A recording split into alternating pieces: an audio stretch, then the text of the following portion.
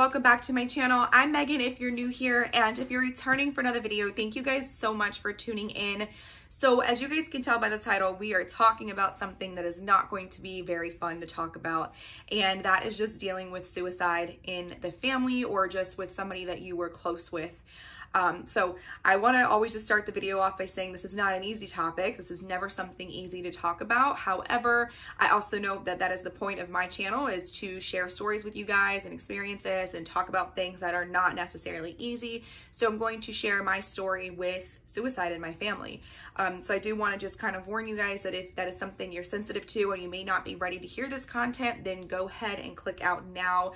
But if you're ready to hear this and you're kind of looking for advice, or you're just looking for somebody who's also been through something similar, then this is probably a really good video for you to tune into. So I'm simply just going to start this video off by talking about this handsome guy back here and who he is and everything about his life that I remember from a young child. So this is my Uncle Daniel, and I'm going to include some pictures of him just so you can see who he was, what he did, and the bond that him and I had. All of my siblings had, but definitely myself and him, just because I was the oldest and I was around the longest amount of time that he was here. So my Uncle Daniel was one of 7 kids. My mom was the only girl, and there were 6 brothers that they were all adopted together from Brazil, if you don't know that. So they are Brazilian, and they came here to America when my mom was 12. So they've been here for pretty much a really long time. So Daniel obviously came with her, and they were adopted into an American family here, and they grew up here. They went to school here, they learned people here, they did everything here in America.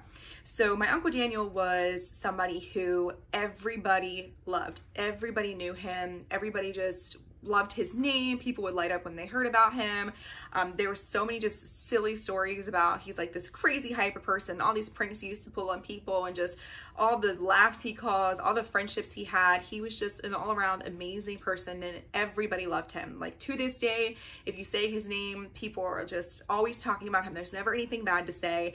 And it's so funny because whenever I post about him on social media, somebody out of the woodworks pops up and they're like, oh my God, you're his niece that he used to talk about. Like, I remember him talking about you when we were playing soccer, because my mom had me fairly young, or just generally out in the public. And so it's just so funny that I'm a grown-up now, and I'm past the age that he was, unfortunately, when he passed away. But so yeah, he was somebody that everybody knew, everybody loved, everybody absolutely adored him. And my uncle and I had a very, very, very tight bond. We were the best of friends. I did everything with him. He was in the Army, so when he would come home from the Army, he would surprise us. Like, one time he surprised my sister and I by like dressing up, and this is probably a really bad idea if we were older, but he dressed up in like this all black suit and came into our room and scared the crap out of us. And it was just our uncle coming home from the Army. Or I remember one time he was standing at the top of the stairs waiting for us to get home from school, and we just had a really tight bond. We genuinely did everything together. And again, I will talk about this another day, but because of my household, the male figure in my life growing up, what I was not close with at the time, and I was in a really crappy situation, my uncle was always the one to kind of come to the rescue, and he was like my father figure. He was the amazing man in my life. He was the love of my life. He still is. I always say that. I always joke and say, like, if he was around, we probably would have went to prom together. Like, we were just like this. We were the best of friends. And so again, like, you could see some of the pictures of us just hugging and kissing, and he was just always super involved in all of our lives all the time. He was just super involved. He loved us so much. So when he would come home from the Army, he lived with us. He would stay in our basement, in our laundry room. We had made him a room and everything, and he would hang out there, and my family would always prank each other, and he would just be there for us all the time. Well, my uncle, along with all of the kids in my mom's family, struggled with mental health a lot.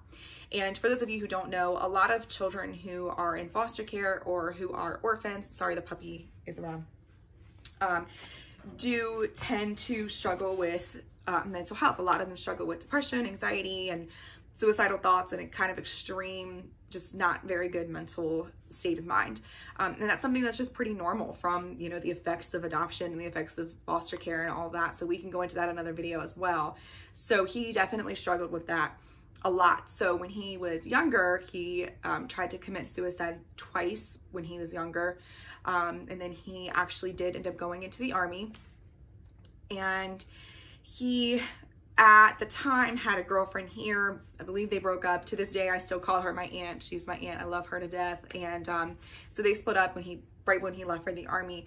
And when he went to the army, he was put on, like, you know, those stabilizing pills from all the crazy crap you see in the army. And that's something that's pretty normal that they give to people in the military. So he was on those pills. He also met his fiance, his soon-to-be fiance, in the army. So he met her, they were engaged, and everything was good. And he came home, and when he was done being in the army, he was out, he stopped the pills, and they kind of cut him cold turkey. And that was obviously something that was very unstable for him, given he had already struggled with mental health, and those pills were stabilizing him a lot.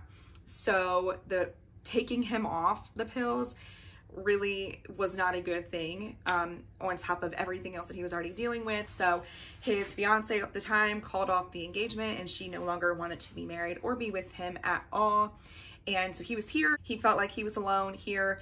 And so again, he attempted to commit suicide, and he failed again. And then when he finally did succeed, my uncle did unfortunately commit suicide when I was 8. He actually came to my house, and he was talking about my mom about some personal things, and some aspects of this I'm not going to share too much because it doesn't really matter why somebody commits suicide. The point is that he did.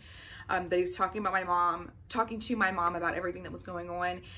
And he walked out of my house. He went into my dad's shed. He grabbed a rope, and he left. And my mom, you know, we were young. There was 4 of us, all under the age of 8. So we were just super young. And my mom was home alone with the kids, all 4 of us, and she couldn't leave to go chase him. So she was just like screaming out the window, like, don't do anything dumb. You know, the kids need you here. We love you. And he left, and he wrote a note that was he was very anal about things. So he wrote a suicide note out, basically saying what time he would be dead, what time he expected people to find his body, like what he wanted to do with his keyboard, his glasses. I mean, everything. He wrote down every single thing in this letter. And so my mom to this day swears, and she says all the time, she felt him leave the earth. She just knew, she knew. And for hours, she was calling my aunts and my other uncles and trying to get people to find him and go after him, since she couldn't.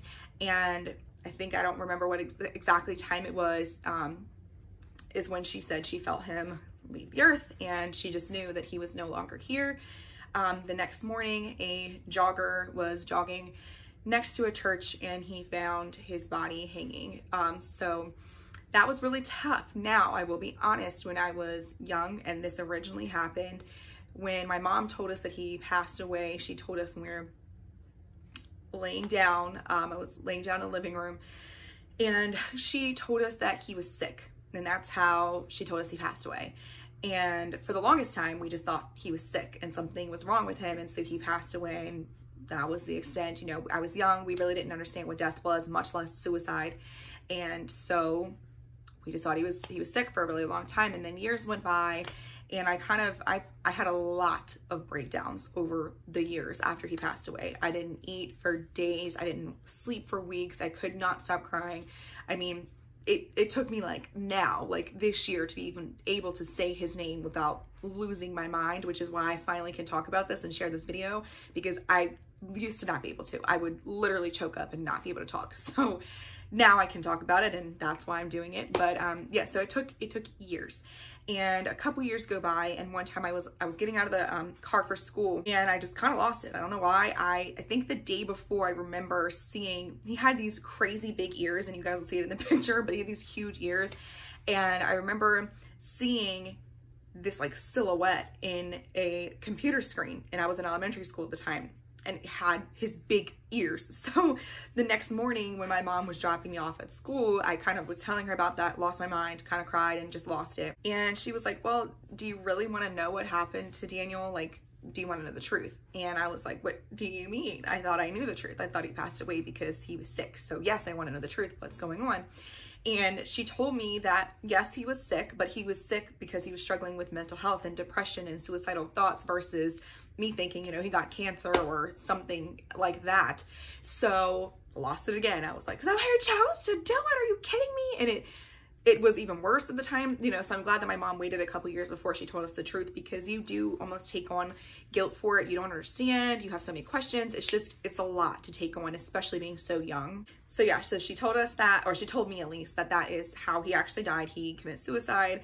I did not go to his funeral at the time. She also thought I was too young for that, and now that I'm older, I am really upset that I didn't get to go to his funeral, but I also think that she made the right decision for me at the age that I was, because I don't know that I would have been able to handle it.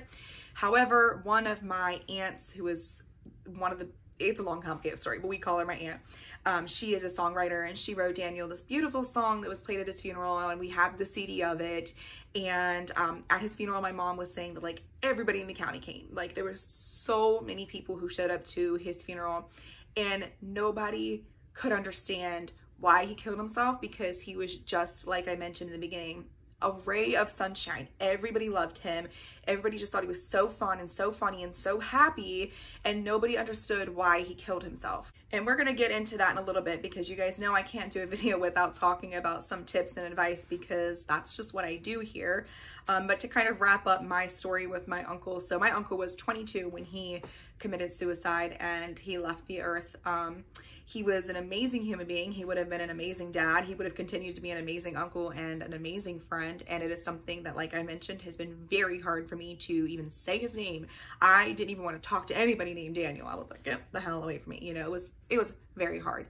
But now that I can talk about it, I just want to share him in the light that he was amazing. He was a great human being, and losing anybody is never easy at all, but especially losing somebody like that in your life when you're super close to them and they're just such a good person is extremely hard. So if you have lost somebody due to suicide, I just want to say that I'm genuinely so sorry from the bottom of my heart. I know it's not easy, and I know you hear this all the time, but I promise you it's going to get easier to be able to talk about them. It's not going to be easier to not have them here. Like I think about all the time, you know, I outgrew him. Like I'm turning 25 this year, and he committed suicide when he was 22. He didn't even get to live to this point of where I'm at in life.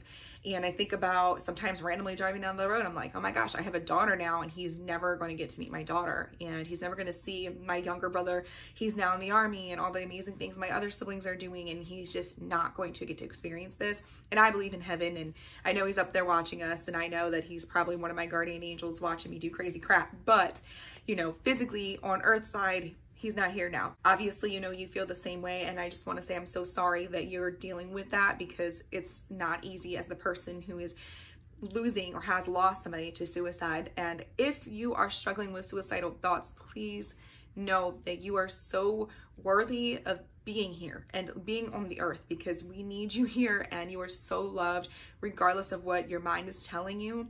And again, like I said, my uncle struggled so much with mental health and what his mind was telling him. And he struggled so much with external things that happened to the point where he physically took his life. And I know he regrets it. And I always joke saying that when he comes down and gets me from heaven, I'm kicking him up. I'm kicking him the whole way up, because, you know, how rude of him, you know, like he left us. And so I want to kind of get into that now and just talk about things that you, if you're struggling with suicidal thoughts, need to be mindful of and need to do. And then also I want to talk about what you can do as somebody who may be dealing with somebody anywhere around you struggling with suicidal thoughts. And before we get into that, I just want to kind of talk about what I did to be able to get past this, because that's also a part of this, that it's major and not easy. So let's start there by just letting you know it's not easy, okay? And like I said, I was 8 and I'm now 25, turning 25, and it's still a little hard. You know, I still choke up when I talk about it. I still have a hard time understanding why, and you know, selfish things, and we'll get into that. However, so one of the things that has been really helpful for me, if you've already lost somebody to suicide, okay, not somebody's talking about it or dealing with it right now, but you've currently already have somebody around you who has taken their life. One of the things that has happened for me and that has helped for me, obviously you guys know, is having strong support systems, having people around you who also love and value this person or these people just as much as you do. Because when you deal with anything alone, you start to just take it on way more than you need to, because you're not venting about it, you're not talking about it, and you just take on so much anger and hatred and misunderstanding, and I think a lot of more pain than you would if you had a support system of mutual people who are also going through the same thing. So that's my first thing, is just make sure that you have those people around. So obviously I had my family, my mom, my siblings, but I also had, you know, like my aunt, the one who he was dating before he left for the military. I have other people, other extended family who also are around that we can talk about him. I mean, my aunt, the one who I call my aunt, who was his girlfriend at the time, she used to babysit us with him. And you know, she used to come over whenever he would come home from the army. So we grew up with her, and to this day, her and I still communicate. We still talk. She's remarried now, thankfully, with an amazing husband, and she's got, you know, she's got kids and she's thriving in her life, but she still thinks about him all the time. And so her and I have a really amazing, you know, kind of relationship where if I find a nice picture or a funny video or something, I send it to her, and we still have that bond where he was our mutual thing and we can talk about it. So having that support system is major. The second biggest thing that you can do is to try to be understanding that it has to do with them and not you. And you guys have probably heard me say this on other videos, especially like my bullying video and things like that, because it is so true that anytime anybody's dealing with anything with their mental health, it's not about you, no matter how much you try to make it about yourself. So like I just joked about, oh my God, he left me. You know, you do think that, and you're questioning yourself, like, what did I do wrong? And what could I have done? And could I have chased him? Or could I have made him love me more? Could I have been a better niece or a better sister or a better whatever? And you think all these things and you question yourself so much, and you put yourself in these almost suicidal, like crazy thoughts, because you think that you did something wrong, but it has nothing to do with you. Now there's a difference, again, like I said, with my bullying video, where people are tormenting you and things like that. That's one thing. However, somebody struggling with mental health and genuinely struggling with feeling like they've got no worth, they don't belong here, or they just want to like shut the noise out, that's not something that you can help. That is something clinically incorrect in their brain, and that is something that is genuinely a them problem. And I'm not saying that and I'm like, okay, it's your problem, deal with it, but I'm saying that because if they've already taken their life, then you have to realize that it's not about you. It wasn't about you. It was a selfish decision that they made because they should have, you know. I don't think that anybody who has suicidal thoughts should try to fix themselves or heal necessarily for other people, because I think when you do things for other people, it's not necessarily permanent. It's like a temporary, okay, I don't want to disappoint people, or I don't want to let people down, or I don't want to harm my family, whatever the case is, so I'm going to heal for them, but they don't actually heal for themselves. So in the moment, you know, they're doing these things and they're thinking about themselves because that's all they have. They're not thinking about you. Unfortunately, they're not thinking about how it's going to affect other people, because all they can think about is shutting the noise off, stopping, and being done, because that's what they want and that's what they feel like they need. So you have to understand that if it's already happened, it's not something that you could have done or didn't do or anything like that. For most people who commit suicide, this is something that they've been trying to do, or at least thinking about doing, for years, maybe even before you were around, maybe before you were born, maybe before you were in that relationship with them, whatever the case may be. So it's not about you. And I think that I have to really take that on, because, you know, I played the whole, my gosh, I wish I could have stopped him, and I was so young, I couldn't chase after him, I didn't understand what he was doing, and I should have been a better niece. And I know my mom struggled with that, my siblings struggled with that, like we all struggle with that. And that's something that you just naturally do, because it's like, if I could have loved them more, if I could have done more, then they would be here. And again, not in all cases. Maybe somebody is really genuinely reaching and begging for help, and that just comes to recognizing the signs, which we'll talk about in a minute. But in most cases, if it's already happened, please, please, please do not blame yourself. You cannot put the blame on you. It had everything to do with their own mental being and not you. Okay, and the third biggest thing that I will say when it comes to you've already lost somebody to suicide, so how do we move forward, is just give it time. Like I mentioned, years, okay guys, before I could even say his name. And I genuinely mean that. Like, it was ridiculous. I could not speak about him without tearing up. I didn't want people to even talk about it, because I just kind of compressed it in the back of my mind and I didn't want to think about it.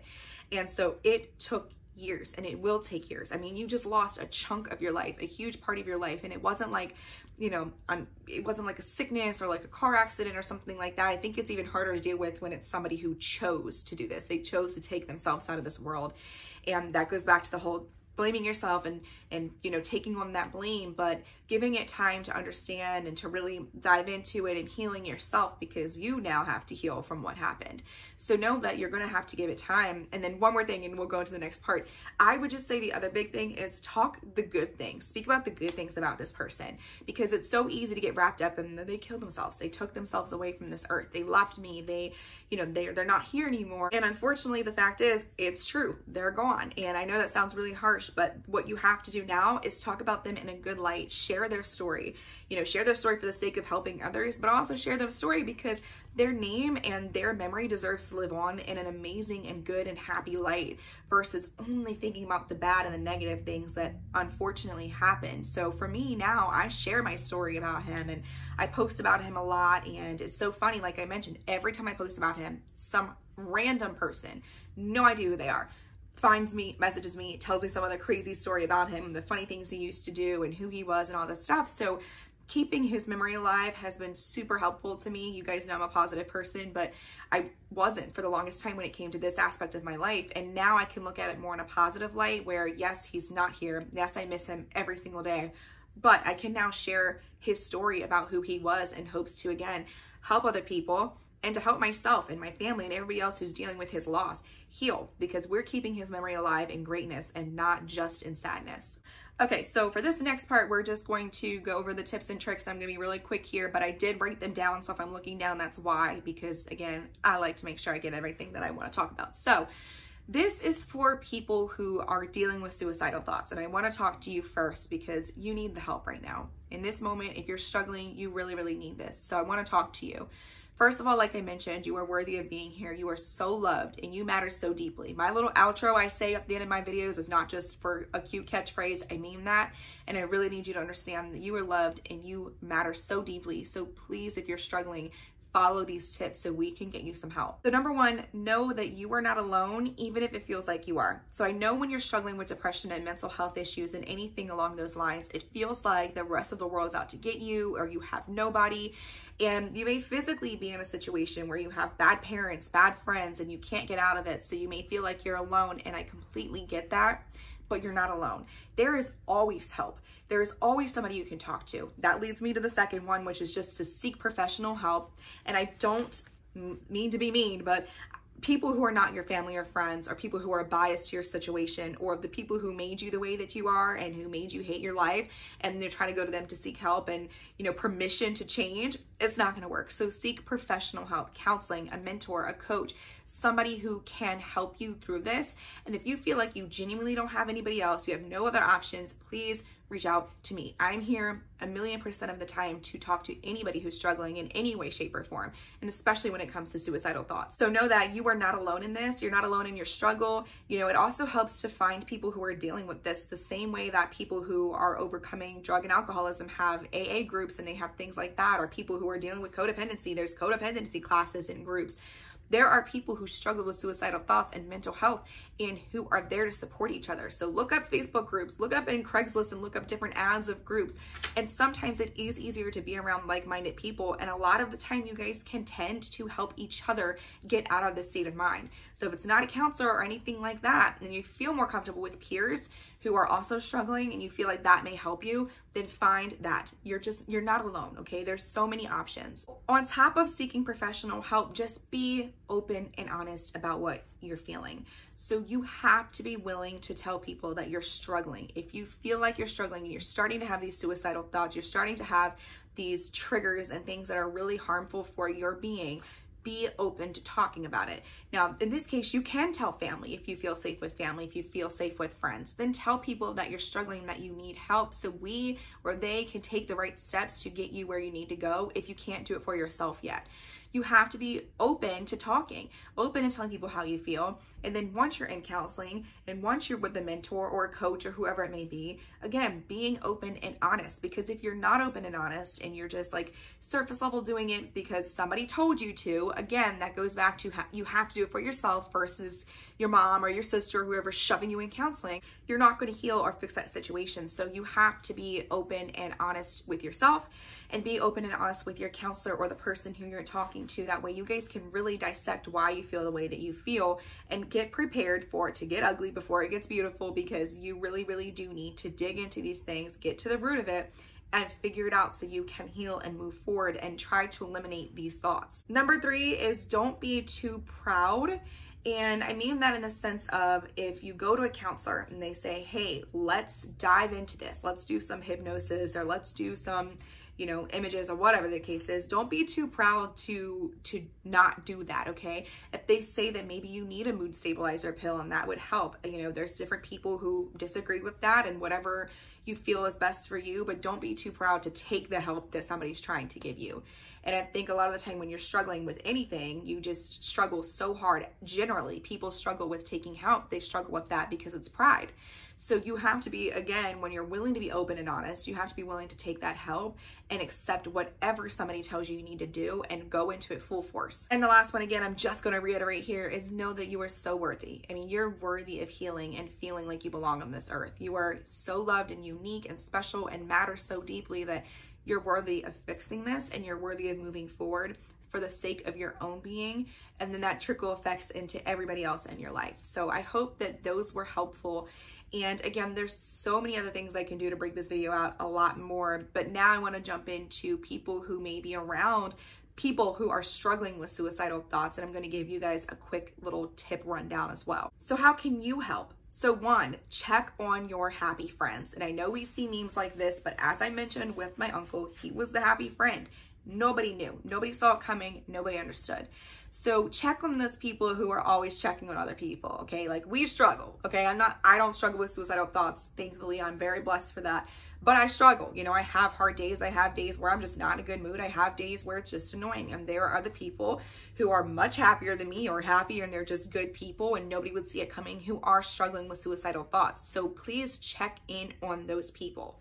Don't just assume everything's always peaches and cream, you know, just make sure that you're checking in on everybody, but especially those people who you wouldn't necessarily think it's coming because you just don't know who and what they're struggling with. Okay, another huge one is just know the signs of suicide. And I feel like we've learned this in elementary school. There's millions and millions and millions of signs, and that could be a whole other video in itself, but a couple of them are just, if somebody's talking about being a burden, if they're talking about they don't have a purpose here, if they're talking about they don't fit in anywhere, they don't understand why they're here, all these things, that is a major sign of suicidal thoughts. If you see a crazy increase in drug and alcohol use, that could be another last minute thing that they're trying to use as a coping mechanism versus committing suicide. Same thing with cutting themselves. Be mindful, watch out for things like that, because these are all signs that they are trying to use this as another coping mechanism so they do not commit suicide. But if those don't work, and they won't because they're not healing, then suicide may be the next step for them. Acting reckless,